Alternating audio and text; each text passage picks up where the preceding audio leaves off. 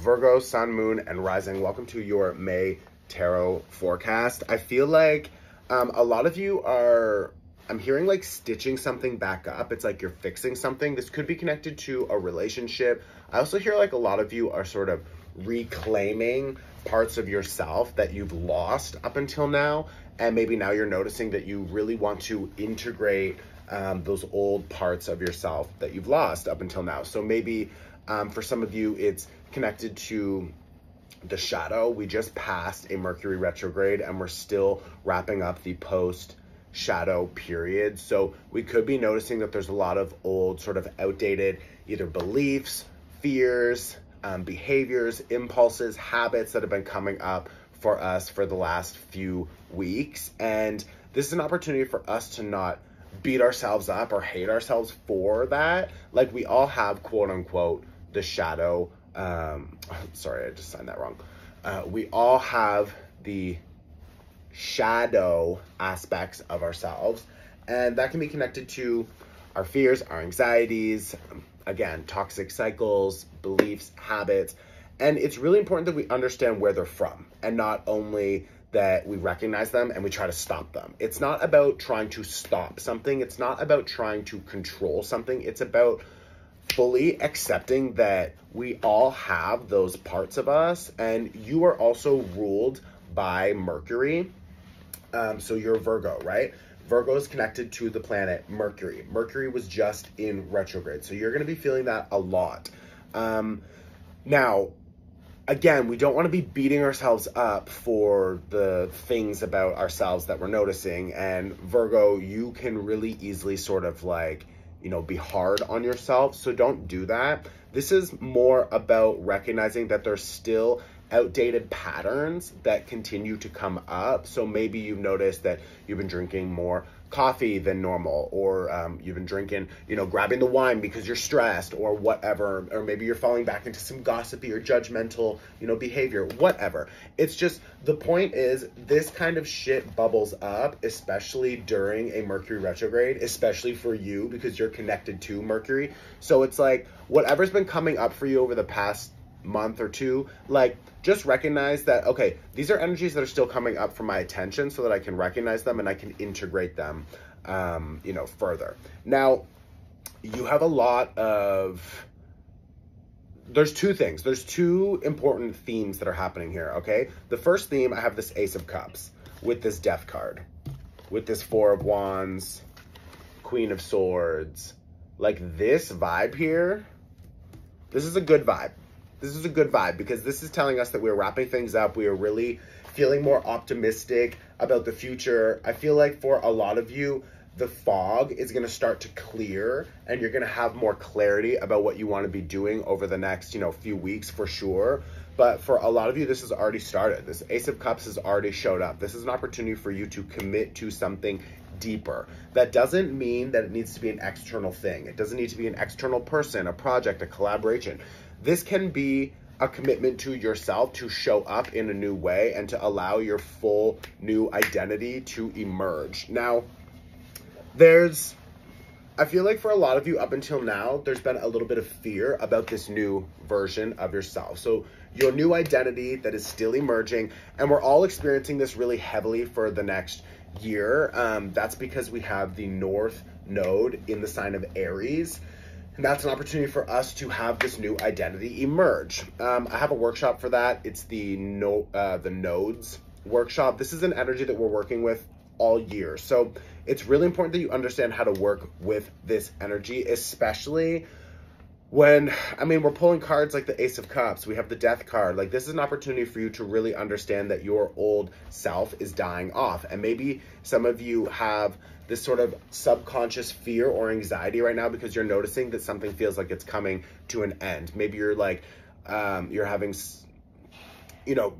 triggered thoughts or emotions or ideas or fears about health or resources or scarcity or whatever.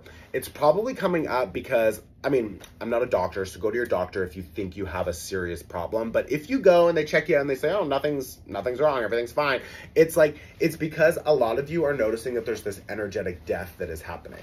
So like this energetic and emotional release this is, I'm really hearing like so profound that like you won't be coming back to this old place. And that's scary, and that's kind of sad a little bit, because this current place or the previous place that you're coming from, it's like that was a character that you played for a long time. That was a version of yourself that you accepted that was you for a long time. And now the universe is asking you to detach from that and to drop it and to move in a different direction. It's like, that's fucking terrifying. And I feel like there's a little bit of hesitation. I feel like especially with Mercury being retrograde for the past couple weeks, and then we had the post shadow period for another 2 weeks. It's like we are only now, I believe, on May 15th, the post shadow period ends and it's done. So only around that time, mid-month, will you start to really feel more confident in yourself and more confident in the path and the doors that are opening for you. And I feel like you understand that this is going to lead you to a lot of new creative expression, excitement, control, power. I also feel like a lot of full satisfaction because you have a 9 of Cups here. So like 9 of Cups, the 4 of Wands, this King of Wands, like this is a really nice energy. This is a really nice energy because it's like you feel more confident in your decision-making process. You feel more this is the Queen of Swords with that Ace of Cups. Like you feel more clarity about what you want for yourself, even if you don't know how you're going to get it, but you can trust the feeling internally. You know that what you want for yourself now is different than what you've been doing. And I have this Queen of Cups reverse with this Sun card here.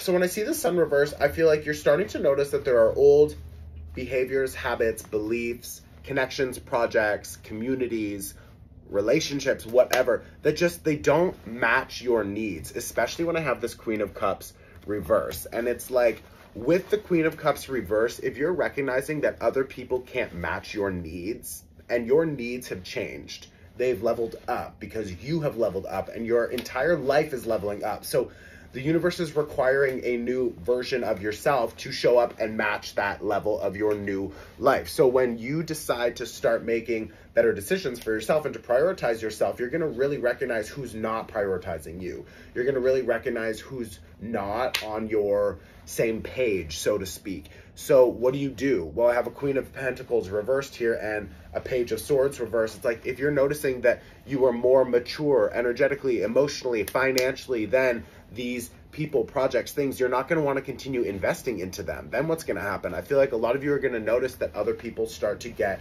a bit of a strange reaction. Maybe there's some gossip, or they want to check in on you. They want to see like, oh, what are you doing if you're not going to be here? I feel like a lot of you are deciding to leave friend groups or relationships or companies, and it's like they just want to get nosy and understand like, what are you doing then? If you're not investing your time, your energy, your money into me, what are you doing? What are you doing? And it's like, if you're noticing that you are leaving other connections and then you want to go back and you want to see what are they doing without you, don't fucking do that. You're wasting your energy. You're wasting your time. Let them look it up. Let them see what you're doing. Let them get curious, but you don't fucking care. Just like, shut the door, lock it, throw away the key. Don't waste your time. Don't waste your energy. You have so many better things moving forward, and I feel like you're leaving a time of confusion. You're going to start getting a lot more clarity about what the next steps are, and you only need to focus on the next steps. You don't need to think about, 5-10 kilometers ahead. Like, no, think about these step by step, okay? I also feel like a lot of you are still... You're still healing from the past. And I feel like this is a little bit of a challenging time because you know what you don't want to be doing. You know what you want to be doing, or you're going to get more clarity about a better direction for you to move towards. And then when you need to take action and actually establish boundaries or cut people off, that's when you're going to start to struggle, because there's going to be a lot of old scarcity programming ideas, fears, anxieties. You're going to want to hold on to your comfort zone. Don't do it. Close your eyes, jump, and just like take a leap of faith, We also just had a very, very lucky new moon in Taurus. So if you haven't watched the new moon workshop, go watch it anytime. This was a very lucky new moon. The workshop is 19 minutes. You can pay $1. I don't care. You can pay whatever you want, but go and watch it. If you're still here watching this because this is resonating and making sense, then you need to do something with this energy. Okay, so go watch the workshop. I'm sending you so much love, Virgo. Let me know in the comments if this was helpful. Share this on your Instagram story. These are free. I show up every month for you. I'll see you very soon. Support me back. Love you. Ciao.